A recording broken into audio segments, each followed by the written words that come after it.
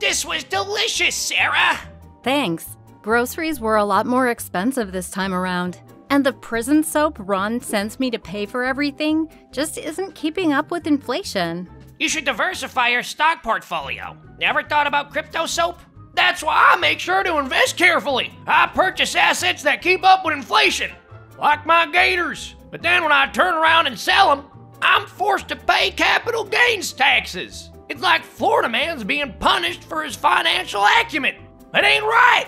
So what? I have to pay income taxes. Why shouldn't people be taxed on capital gains? It's about time the rich pay their fair share. Sarah, when somebody invests, they're using income that's already been taxed.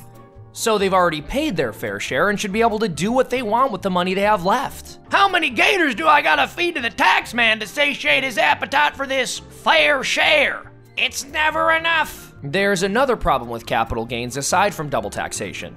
It doesn't account for inflation. What do you mean? When people invest in the stock market, they're giving up the ability to use their money today in exchange for the promise of more money in the future. Wealth that would just sit around in a savings account, or inside all their mattresses, gets to be used to grow businesses, build homes, buy cars, and improve other people's lives in 1,000 different ways, all because investors hope they'll make a good ROI over time. At the very least, they hope to have the same purchasing power when they get their money back, in spite of inflation. Let's say you buy a stock for $100, and over time, the value goes up to $120.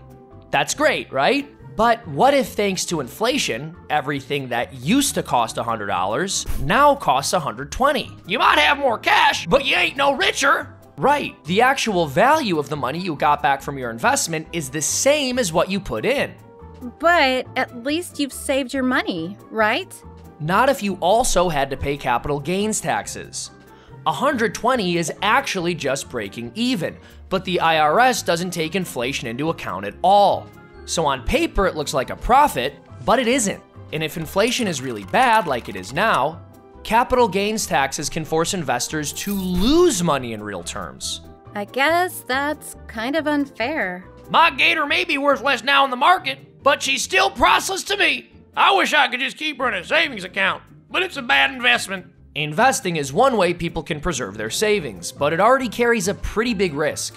And if capital gains aren't indexed for inflation, it's less likely there's going to be any reward, just a less severe punishment. Why should you have to pay a tax because inflation happened? And where's the incentive to risk investing? Hey, folks, thank you so much for watching. Why don't you subscribe and hit that notification bell? Yeah, that's right.